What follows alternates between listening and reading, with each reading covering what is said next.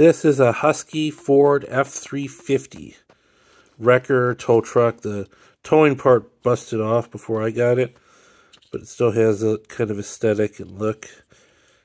It's just cool to see the F350 here. You can see that.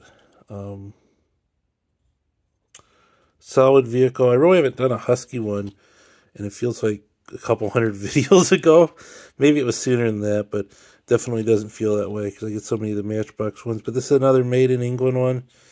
I believe you can see it in here. Made in Britain, Great Britain. It's just a solid, well-built one. I dig it. I like these old Ford trucks like that. Hope you dig this too. Like, subscribe, and share, and have a great day.